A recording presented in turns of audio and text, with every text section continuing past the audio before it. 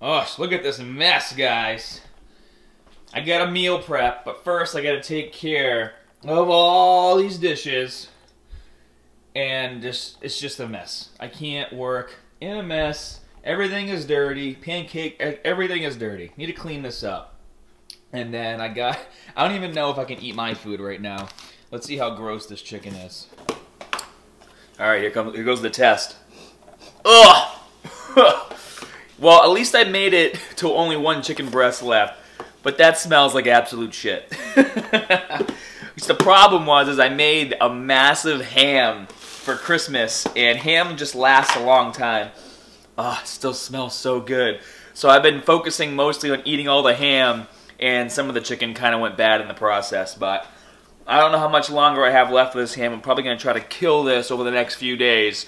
But I got to start cooking some of my chicken because I have to get it prepped, and I can at least freeze it or get it cooked and put it in the fridge, and that way it'll last longer. And I know my daughter's going to want to eat the chicken, so I'm going to make that with aso sauce.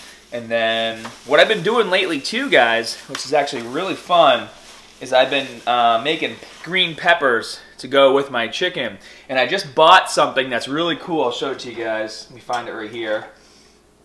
I haven't even used it yet. Let me take this thing off.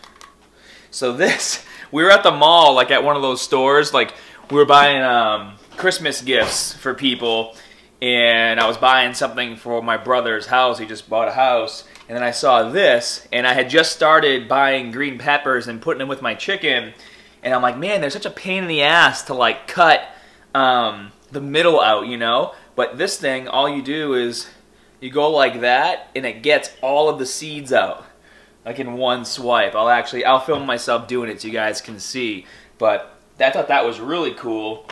Another thing I'm going to do is I got to chop up these potatoes and boil them. Remember, if you put sweet potatoes, if you boil the sweet potatoes, don't bake them. If you boil them, it keeps them low in the glycemic index, so super important. And then over here, I have beans. So I put black beans in the crock pot, so not canned beans. I do black beans, regular beans, crock pot for about 4 or 5 hours on high, and that's how I cook my beans, and they come out amazing. And one of the things I like to do when I cook is that's when I get to binge watch my anime. So right now, I've been binge watching Fairy Tail, and I'm already on season 4, and I still got 2 more to go. 5 is right here. Season 6 is on its way in the mail. Should probably get it sometime today. But it's a really cool anime if you guys have never seen it before, called Fairy Tail. It's basically about like wizards and guilds and using magic. It's really cool. Check it out if you're into that kind of stuff.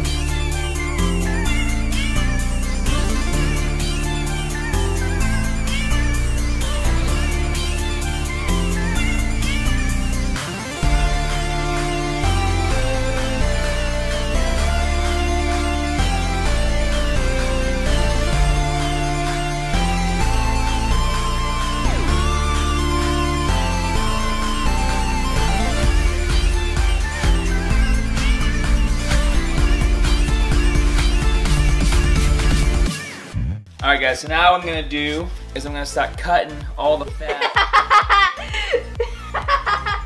Everyone's going to thumbs down my video after seeing that gross face. You just thumbs it up. Gonna be cutting all the fat off my chicken before I cook it.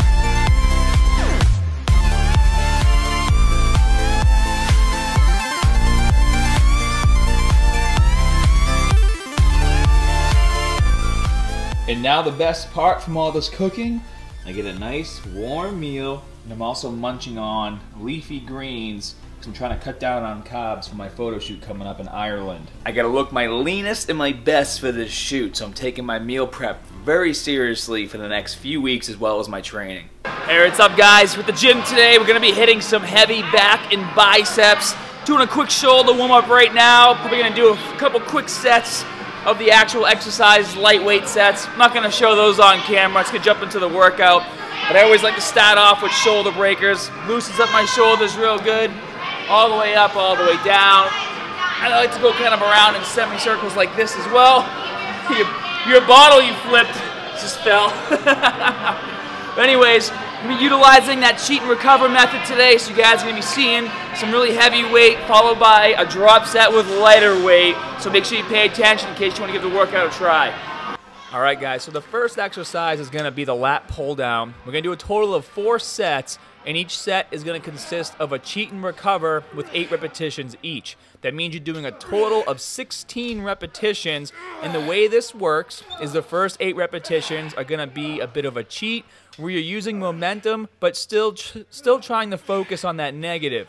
Then you're going to lower the weight, and you're going to perform 8 more repetitions, but this time you guys will notice that I'm not using momentum. I'm really trying to focus on having a nice hard contraction during the concentric and eccentric portions of this movement. Make sure that when you guys do this too, you're not just letting the weight fly up. Control that negative and really isolate your lats. My recover set was still kind of a cheat set. I tried bumping the weight up more than I did last time. Shouldn't have done that. All right, let's go. Now we're getting serious now. Hey, don't look over here. This might be too serious for you. Come on, Now, Scott. just to make sure there's no confusion, this is set 2. And once again, guys, we're doing cheat and recover. So for the first 8 repetitions, you're going to focus on using a bit of momentum. And you guys will notice I'm bringing the barbell to my chest. If you cannot get the bar to your chest, then it's too heavy for you on the cheat. So make sure you fix that.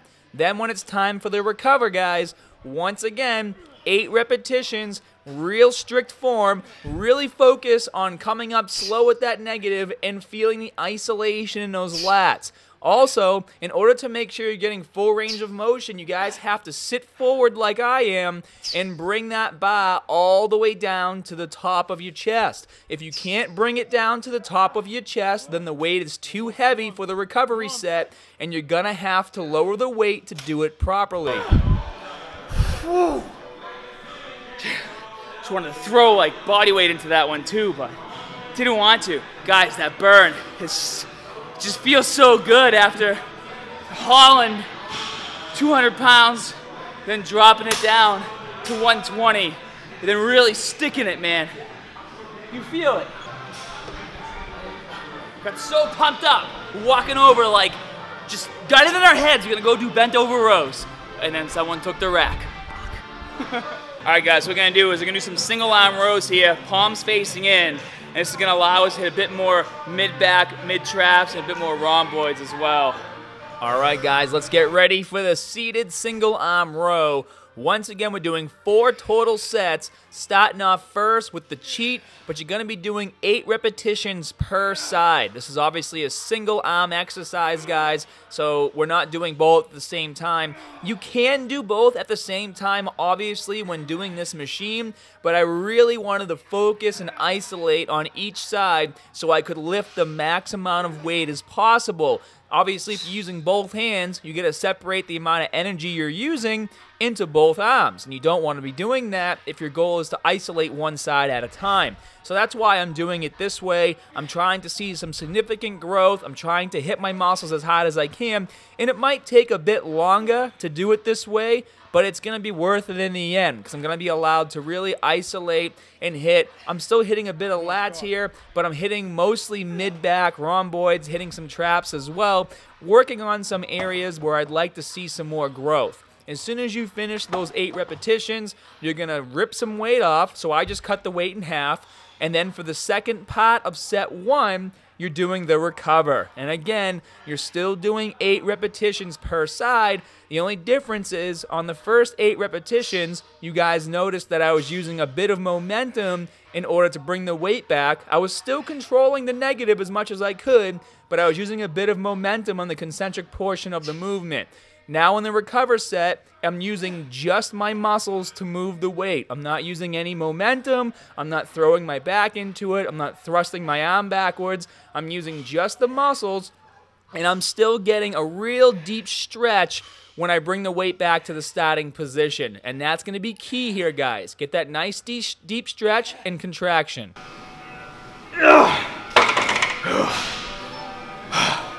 Complete muscle fatigue on those guys.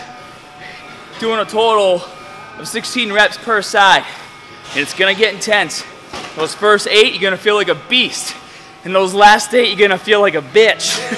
Because it's light and it's heavy. But that's what you guys want. Pump's already kicking in. You can see a big difference between the time we started this routine to getting here right now. Blood's flowing, strength's picking up. It's a good workout. I'm missing half my callus from yesterday. Can you see that? Is it focusing? I just noticed it was gone when I left the gym. I miss it. It's a part of me.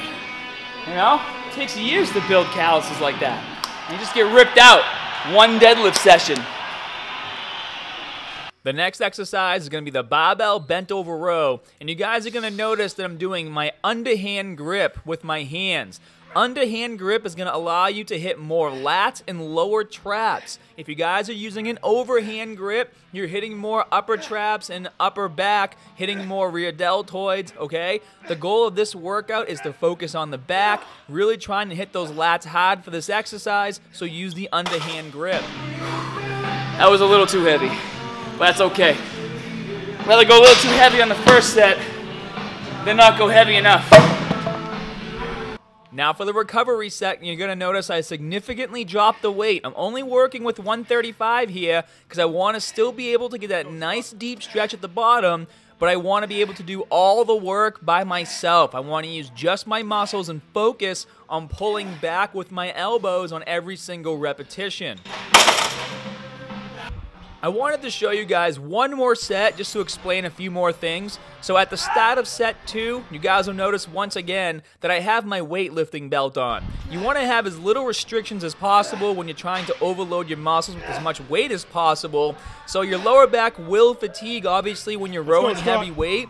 So make sure you have your weightlifting belt on during those repetitions. Then obviously for the recover set, guys, you're not going to need that belt. So just take it off. Another thing I noticed is that the Inzer Forever belt obviously has the latch on the front, and that latch was actually restricting a bit of range of motion. I wasn't able to bring the barbell to my belly button because the latch was in the way. So taking it off actually helped improve the lift too.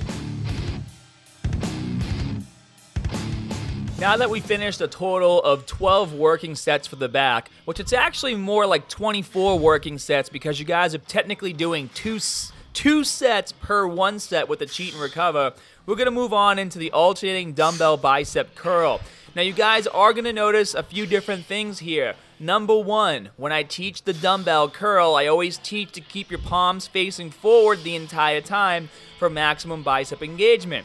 But what you're going to notice on the cheat set is that I'm starting with my palms facing in, and then I'm turning my hand about halfway up through the movement. The reason being is because when I'm trying to cheat on this exercise without a spotter, it's going to be easier for me to get the dumbbells to the very top of the movement by doing this, and then I can control the dumbbells on the way down and focus a bit more on the negative, which is the whole portion or the whole point of doing these cheat reps, is to get the weight up and then focus on that negative. Then as soon as you're done, you're going to lower the weight, probably cut the weight in half, and then perform your next set of 8 repetitions with the dumbbells facing forward the entire time, maximizing the amount of bicep engagement on the positive part of the movement and the negative part of the movement. Okay, guys? So and as you can see too, I'm not just alternating the curls as fast as I can, I'm focusing on each arm at a time. So I'm not lifting the left arm until the right arm is completely down at the bottom of the movement. Another thing too, really focus on that mind-muscle connection here. As you're curling, focus on your bicep and focus on squeezing it as hard as you can. Try to drive as much blood to that area as possible, as much energy as possible to lift the most amount of weight. Now, if you try that and you don't get pumped, I don't think anything's gonna work for you. I'll tell you what though, one thing I'm really liking about this, especially on back day, is I'm just getting so much more engagement in my traps from doing all the other exercises. It's just incredible. Even doing the curls, my traps, upper traps are so fatigued that on the way down, you can just feel a nice steep stretch through my trap.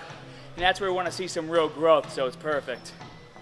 Next up is the hammer curl, one of my favorite exercises for hitting the brachialis and the brachioradialis. For those of you looking to increase the peak of your bicep, there's a muscle right in between the tricep and the bicep. You guys can kind of see it when I get to the top of the movement as I'm doing the curl. This exercise targets that muscle called the brachialis, and as that gets bigger, it'll actually push your bicep peaks up, and that's why we do the hammer curl. So obviously you're activating your biceps, the short head and the long head with this exercise, but that's not the main focus of it. Now, as you can see, as I was alternating my curls for the cheat set, I was using a bit of momentum on the way up, still trying to control them on the way down. But as we move to the recover set, I'm controlling the positive and the negative, still going full range of motion, but focusing a bit more on the squeeze on the way up, and then focusing on holding that squeeze on the way down. Now, you guys might have also noticed too that for the biceps portion of this routine, we're only doing 3 sets per exercise. For the back portion, we were doing 4 sets per exercise. The reason why we're only doing 3 sets for biceps is because we've already pretty good fatigued them doing our back workout, so they're not going to need that much more work to finish off. Alright guys, for the last exercise, we're going to hit the biceps at a little bit of a different angle, and we're also going to blast just a lot of volume on these last few sets, okay? Throughout the whole workout, obviously we started off with back. We're doing some cheat sets followed by recover sets, so we got a lot of heavy weight, a lot of overload on the biceps, obviously on the back as well. So now towards the end of the workout, your biceps should be hurting, they should be fatigued right now. Pump should be pretty good. And what we're going to do is blast, like I said, some high volume in there to wrap up this workout. So the last exercise for biceps is going to be a single arm standing bicep curl, okay? Now for this exercise, we're not doing a cheat and recover set. All we're doing is 3 sets of 20 repetitions per side. The whole point of this is we're basically going to try to drive as much blood into that bicep as possible, really focusing on ripping and tearing as many muscle fibers down as possible to finish up this workout. If you guys want to see growth, you need to do high volume exercises like this so that you can force as much blood into the area as possible and really expand and explode those muscle bellies. And what this is also going to do, by doing this at the end of your workout, is it's going to allow you to train heavier and harder during the beginning of your workout and all those other exercises, so that by the time you get to a movement like this, you're already pretty fatigued. It's not going to take that much weight to hit that high volume, and because the muscles are already pretty much shredded by the time you get to this exercise, you're going to notice that it's going to be very, very easy to finish them off. And because they're so fatigued too, you're going to have to recruit a lot of muscle fibers that you normally wouldn't, whereas if you were to start off with this exercise. Because if you were to start off with this exercise in the beginning of your workout, it'd be much easier to do. Your biceps aren't fatigued, so you wouldn't be having to recruit or force your body to recruit as much energy in order to complete those repetitions. And that's why sometimes I like ending my workouts with more of these high volume movements, because it's going to force me to really focus on isolating the muscle that I'm trying to train to get the most efficient workout and to get the most out of the exercise. And you guys are going to absolutely love this when you're done. Look, you can see the deltoids like shaking right there. Pretty intense stuff. You guys see that right now? You see that pump? All that volume at the very end, man. Those muscle bellies are getting really swelled up from this workout, from all the heavy lifting that we're doing. and now just we're gonna finish it up, force a ton of blood in the area, so when by the time you leave the gym, you want your biceps to feel like they're about to pop, and that's what that high volume at the end is gonna do for you. All right, guys, that wraps up today's workout. Now remember, it's January. You're really excited right now. You're in the gym, you get your New Year's resolution going. You wanna see some massive gains, but remember, it's not gonna happen overnight. You gotta stick with it and utilize that excitement you have right now to make the gym a part of your lifestyle. Find a way to fit it in, not force it in. And that's all it comes down to, guys. Whenever you're trying a new program, or if your life's been kind of crazy, you're trying to get things back on track, it all comes down to scheduling. You have to schedule fitness into your life to make it part of your life. Don't see it as a burden. See it as excitement. See it as a chance for you to reach goals you might not have hit before. And you can always count on me to make sure you're getting all the tools and the workouts you need to reach those goals. Be sure to hit that like and subscribe button. And as always, more good stuff coming soon. See you guys.